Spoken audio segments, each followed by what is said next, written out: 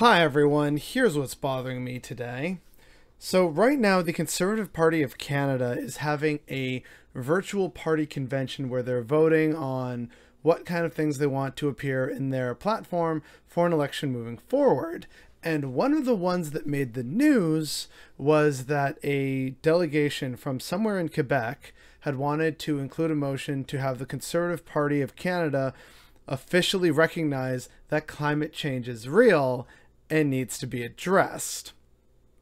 So some people started to pay attention, thinking, oh, is this finally the time that conservatives will wake up to the reality of climate change? And spoiler alert, no. So here's the thing. The delegates for the Conservative Convention from Eastern Canada, like the Atlantic provinces and Quebec, they all voted in favor of this. The ones from Ontario westward voted against it. All said, it was something like 54% of conservatives opposed making climate change, a statement saying that climate change is real. 54% of conservatives opposed that.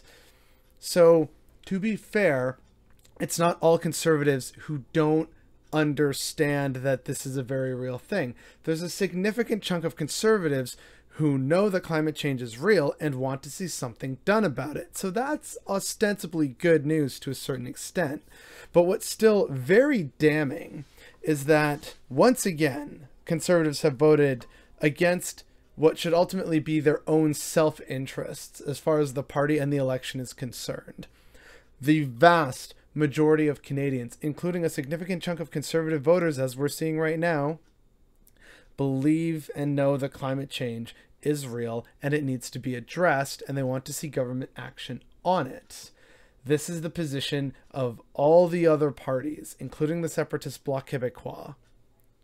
But you also have the Conservatives still doubling down on their old ways and their old rhetoric, and yet Erin O'Toole, the leader, is still trying to build this grand coalition. Oh, look, see, we don't hate immigrants, and we love all people, and we should address climate change, but not the way the liberals are doing it. Like, he's trying to be a centrist leader.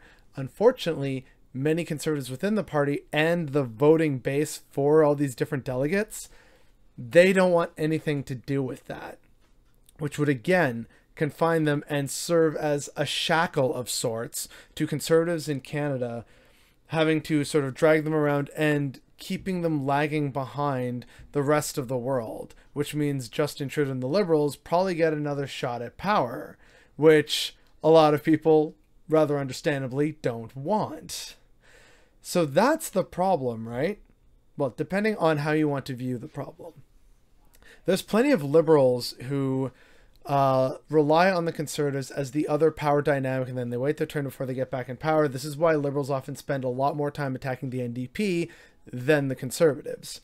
The conservatives don't like the liberals and know that they're probably going to be the next ones getting into power, but they know that they need to convince, even if they have to lie about it, enough Canadians that they can, through our broken voting system of first past the post, win enough to get into government, either minority or majority government rule, where they then mess around with everything and things just get worse and worse.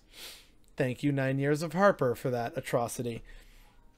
So that's part of the problem. The other part of the problem is that if the Conservative Party wants to have any relevancy moving forward as a federal party and not just a niche values party, it needs to keep up with the times and with the rest of Canadian society.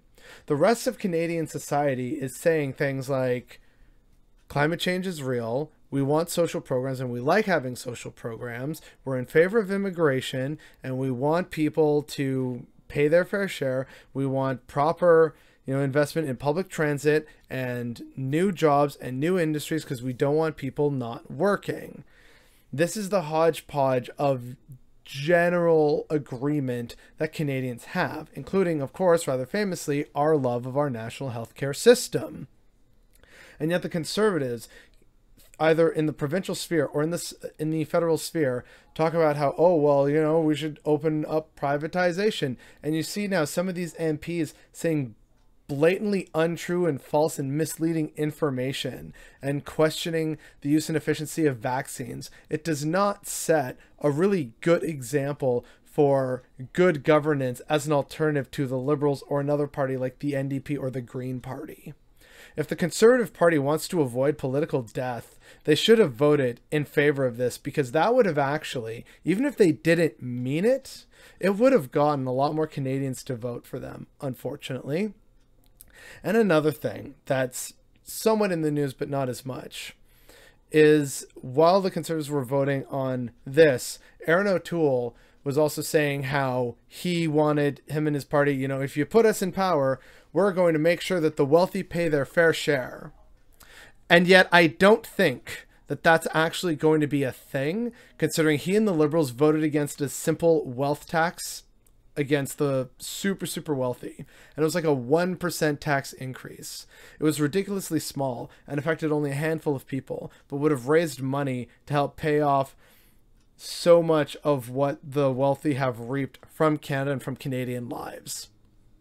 He's trying to say and do that, and yet we're supposed to believe him and his party that don't believe in science and reject climate change and are so stuck in their ways that they would rather be true to that and their base than to actually try and modernize with the rest of Canadian culture and society. The Conservatives had a chance here to actually do something good for once and finally bring all major political parties on board by recognizing climate change as the actual problem and threat that it is. But they didn't. And that's what's bothering me today.